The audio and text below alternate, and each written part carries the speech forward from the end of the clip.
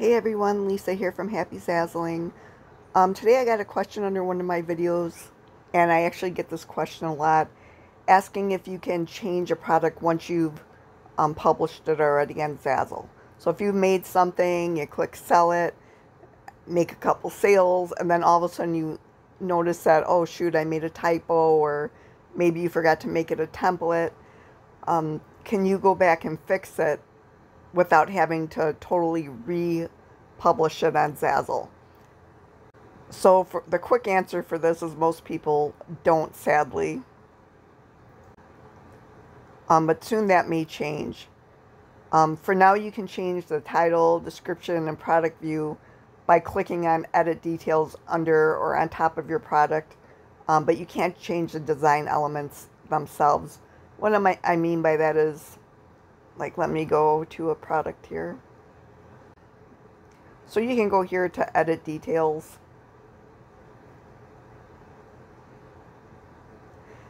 And you can change the title, the marketplace, the description here. You know, you can add whatever you want. Or you can go into product merchandising and change the options here so that you can, you know, see different views of your product or whatever. And you can change tags and categories. So there's a couple things you can change. Mostly it's just like in the wording of your product. And then you just click I have the right to publish and done. And that will change like your title or description. But as far as design elements, you can't change that. Most people can't. Right now Zazzle has introduced a new tool to some Zazzle sellers. Not to everybody. It's called the Replace It tool. Why some people and not others, I'm not really sure, but I can only guess that it's because they need to do some beta testing, make sure it works for people before they roll out a tool that is going to cause a lot of grief before they know the ins and outs of it. So sometimes, like when there's a new feature or tool introduced on Zazzle, they let some of the Zazzle sellers play around with it so they can, you know, tweak it and make sure it's working properly before letting everybody use it. So far, what we know about the Replace It tool is you can't edit products that have already sold, or that's what some people have reported back. Like if you have many sales on a product, it's not going to let you replace it. The Replace It button might be there, but Zazzle might reject your change. We also know that Zazzle has to approve the edits. It takes a couple of days for Zazzle to approve it before changes are made to your product. When you go to edit an already existing and published product, next to the Sell It button will be the Replace It button once you have made the edit. I'll show you that in a second. And we also know that nobody knows for sure if and when this tool will roll out for everyone.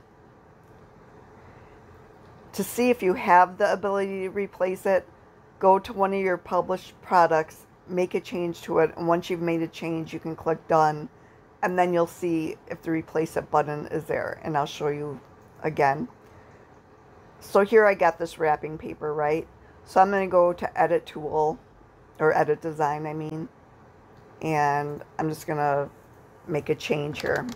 Obviously, this isn't something I really want to do. I'm just trying to show you guys. So I added some text. So now I'm going to click on Done. And see right here where it says Sell It. Instead, I'm going to click on Replace Product. So once you click on Replace Product, it'll take Zazzle a couple days to let you know if they've updated your product or not. So anyway, that's what I know about the Replace It tool for now. As I learn more changes and stuff, I'll add it to this blog post. I'll put the link to it below. So anyway, that's it for today. I hope that soon everybody has a Replace It tool, because I know a lot of times I forget to make something a template, or, you know, I'll notice a typo. I don't think this is going to help if you have products that have sold a lot and you want to change it, which sucks because when you have to totally redo a product, then it messes up your stats and everything. So if, like what happened to me is I had this one card, it was during COVID, and it had somebody with a mask on trying to blow out candles, you know, and it just said happy birthday, blah blah blah.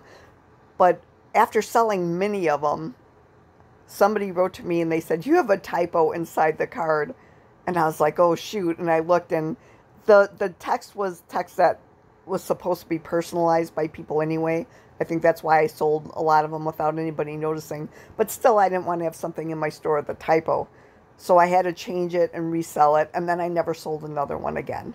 So by redoing it, you lose your place in the Zazzle algorithm, or however you want to say it, like you lose your stats.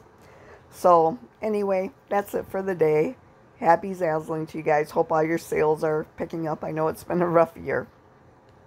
Let me know how you're doing down below in the comments.